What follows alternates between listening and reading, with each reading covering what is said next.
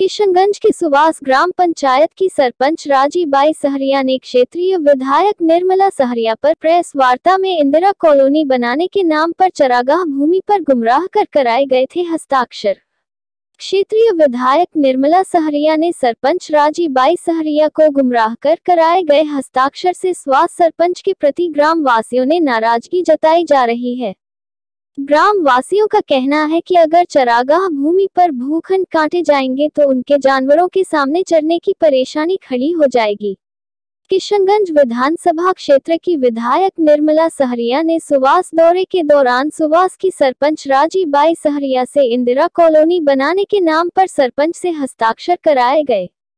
हस्ताक्षर के बारे में जानकारी ली गई तो सुवास की 72 बीघा चरागाह भूमि पर हस्ताक्षर कराने का मामला सामने आने पर सरपंच राजीबाई ने नाराजगी व्यक्त कर उपखंड अधिकारी को उक्त आवंटन भूमि को निरस्त करने का ज्ञापन भी दिया था। मामले की जानकारी मिलने पर क्षेत्रीय विधायक निर्मला सहरिया ने किशनगंज उपखंड पर प्रेस वार्ता कर मामले को गलत बताया और गुमराह करने के आरोपों का खंडन किया गया।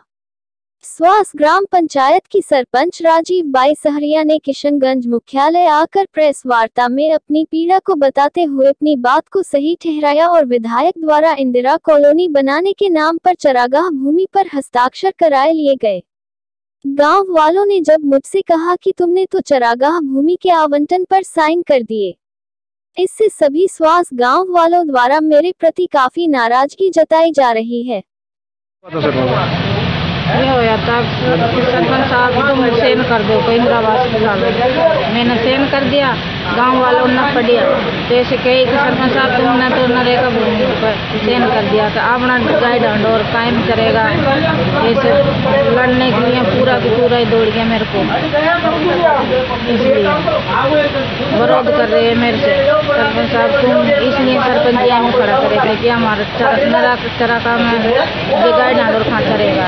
एमएलए साहब ने एमएलए साहब ने ऐसे बोली थी कि क्या सरपंच साहब तुम सेन कर दो काहे कहते इंदिरावास कॉलोनी इसलिए सेन कर दिया। उनने बताया नहीं कि भाई चरा का भूमि साइन करे वो चरा का भूमि थी काहे कहते गाँव वालों ने दिन ने बोली कि ये तो चरा का भूमि से सेन करा लेंगे। सरपंच साहब तुमसे धोखा हो गया। मन की मेरे से तो ऐसा बोला कि इंदिरावास की कॉलोनी जिस पर सेल कर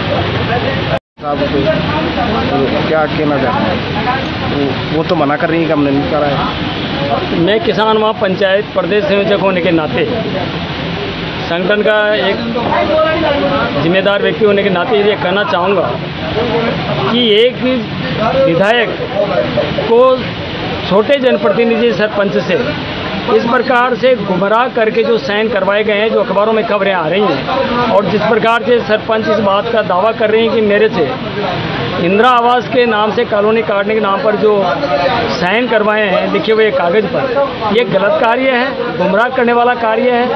उनको स्पष्ट करना चाहिए था कि भाई हम आपकी ज़मीन को ऑफ करना चाहते हैं और वैसे भी ये प्रक्रिया ग्राम पंचायत की प्रोसीडिंग में होना चाहिए।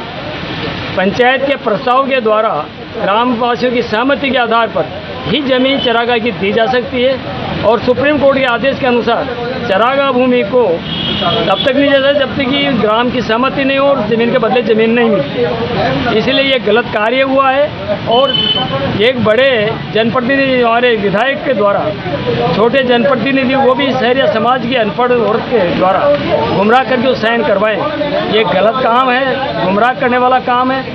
और वो जब ज़मीन देना नहीं चाहती है तो वो ज़मीन को इनको लेना नहीं चाहिए। वहाँ पर विवाद होगा और आबादी कटेगी तो जो स्थापित रहेंगे तो आए दिन झगड़े होंगे, वो वहाँ नहीं रह पाएंगे। ये प्रशासन भी इसको भी इस बात पर सोचना चाहिए और उस ज़मीन को निरस्त करते हुए अनापत्ति प्रमाण पत्र जो साइन किया उसको खारिज करना चाहिए और दोबारा से इसको मांग करनी चाहिए।